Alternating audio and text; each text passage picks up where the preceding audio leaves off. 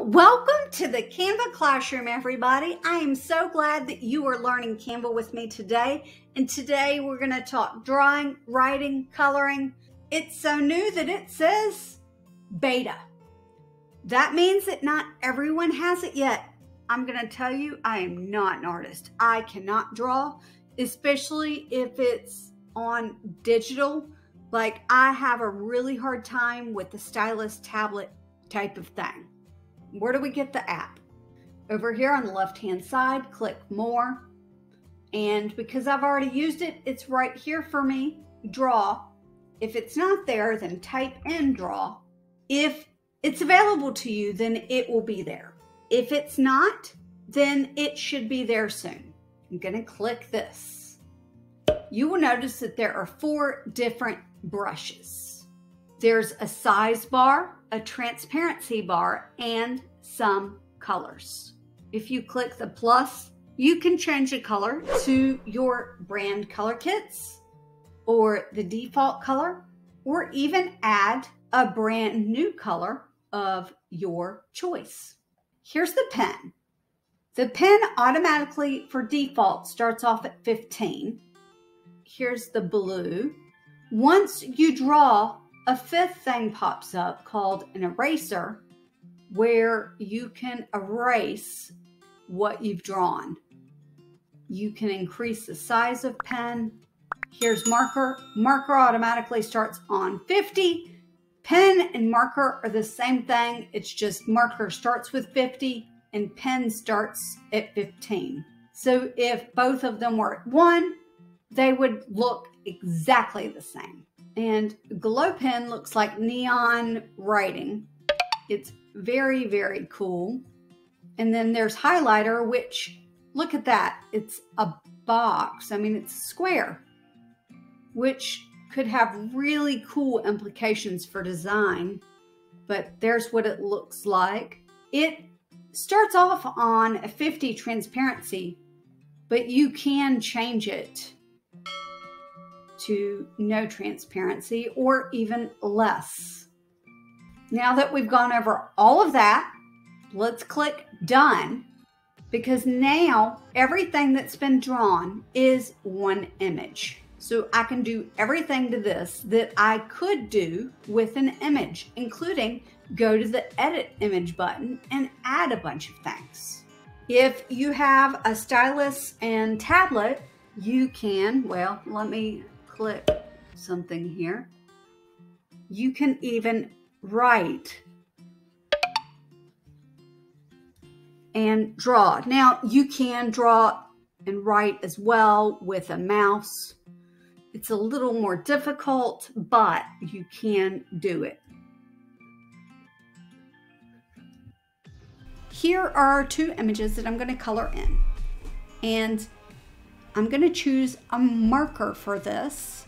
And when I hover over these dots, these empty transparent spaces, the 50 is too small. So I'm going to go ahead and increase the size. I want to make sure that I cover this transparent space. I just used my mouse, gave a left mouse click, and there you have a circle. I can switch the color. So let's switch the color to red. Let's go up here. I did a little left click there. I want to make sure I cover the whole thing. So there's a white, and in the Chrome browser, I can use a color picker to choose a color anywhere on my window. So if I would like this purple, then there it is, and I can use it there. And I changed my mind. I don't want white. I think I would like something else. What about this blue? Oh, there's still some white I see. You'll see my circles aren't perfect, and that's okay. And now I want to change the color of the inside of this brush.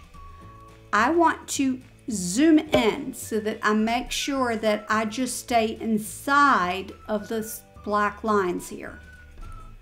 And for this one, I am going to use gray. Again, I'm just using the mouse. If you have a tablet with a pen, you can use that as well. I clicked done. I'm going to zoom back out and I will show you that, again, this is an image and can be treated as an image. And they're all together in one color palette circle. I'm going to right click this image and send it backwards. And now my color palette is perfect. What if someone changes their mind about what color they want? What if I want an orange on here instead? Then I could add a color and find the orange that I would like. Or what about a yellow? There we go. I need to increase the size.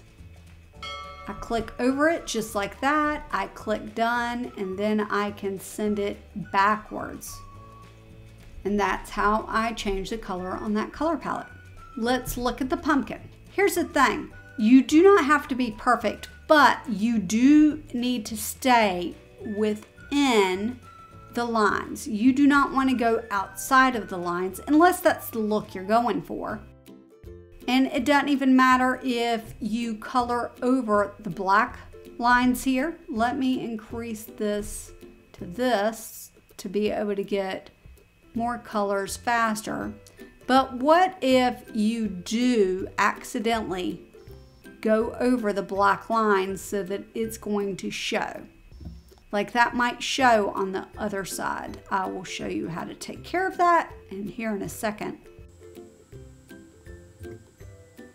Of course, you could color pick a better option. Okay, that looks pretty good, but I'm a little worried that this is going to be too far out of the line. So I erase that and then go back to my marker and fill in right there. And then I click done and send it to backwards and it looks amazing. As you see here, the palette color that I've chosen is here. If I had another one, then I would be able to use that as well. But I don't have a brown color palette there. Just if you make a mistake, make sure you erase it before you click done or you will not be able to fix it. Done, send backwards, and there we have it. All of the images I chose for this are Canva Pro images, but I did search outline and filtered it down to free to show you that there are some free images that you could utilize this effect as well.